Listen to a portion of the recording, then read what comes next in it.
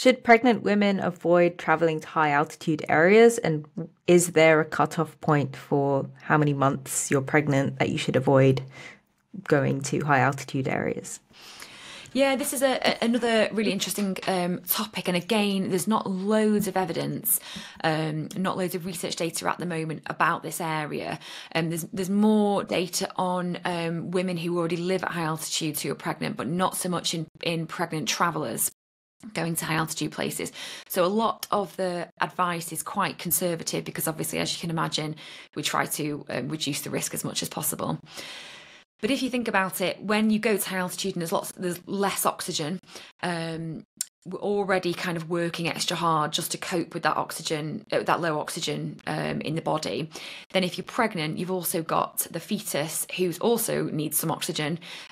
So what you don't want to do is kind of put the mother's body and the fetus at competition with each other for oxygen, basically. So what the evidence and the advice generally is that short stays at altitudes, sort of middle and high altitude, sort of just over 2,500 meters, 3,000, that kind of level.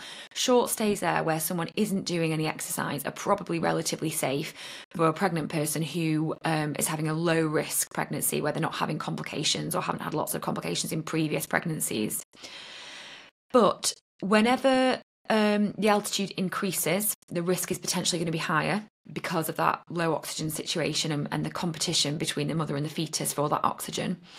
And so there are potentially risks then of having problems with that pregnancy, including things like miscarriage or whether the fetus isn't able to grow properly. And the other really important thing is what that person is aiming to do at high altitude. So, for example, exercise is the most sort of high risk thing because the demand for oxygen is so high.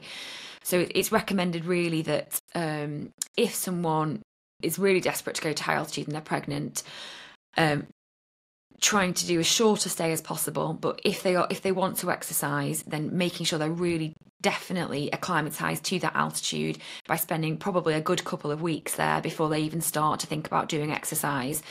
And trying to avoid really strenuous exercise.